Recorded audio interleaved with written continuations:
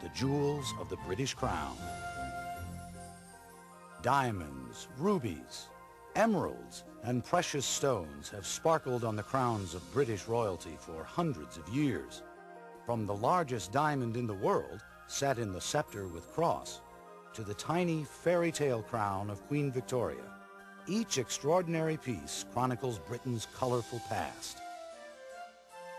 In every royal setting, from weddings to coronations, the continuity of the monarchy is represented in sparkling jeweled treasures.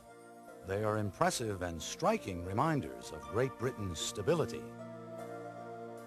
The jewels of the British Crown are priceless. Because of their historic importance, their monetary value is incalculable.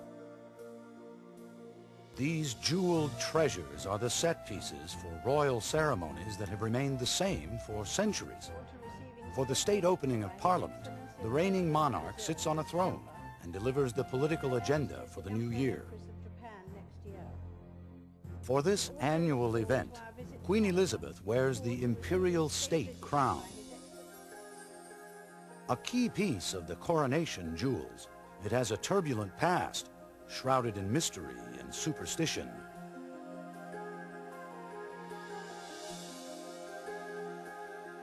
Like much of the regalia, the shimmering crown features stones that have legendary origins.